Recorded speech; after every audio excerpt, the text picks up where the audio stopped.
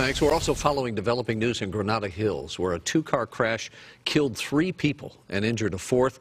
Police say this all happened just before midnight when a driver up on the 118 East started veering across lanes, trying to exit onto the 405 South, but instead slamming into a car that had stopped in one of the transition lanes. That parked car just burst into flames. All 3 people inside were killed. The woman driving the other car was also injured. She had to be taken to the hospital. Police, though, tonight trying to determine whether she was driving under the influence. We turn now